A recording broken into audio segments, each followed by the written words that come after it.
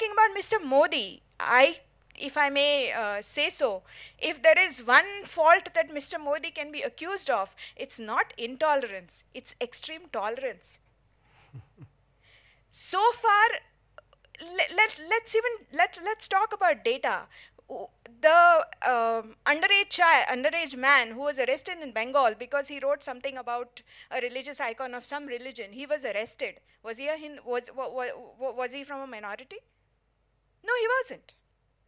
The person who was arrested in Bangalore recently for writing something on social media, the founder of Postcard, why was he arrested? Whereas mainstream journalists who have been lying through their teeth on Twitter over and over again, some very, very famous names. There has been a journalist who faked a whole interview, a whole studio recorded interview with Sri Sri Ravi Shankar, and she cut and pasted parts of it, and she asked questions and she passed it off as a live interview. In any other country, she would have lost her job and been blacklisted for life. She's still peddling semen-filled balloon stories. And even when it's proved wrong, she's not taken back her tweet or she's not apologized. And there is nothing happening to these people. And these are the people who day in and day out talk about intolerance and how India has become intolerant post-2014. It's ridiculous. It's a sickening, sickening narrative.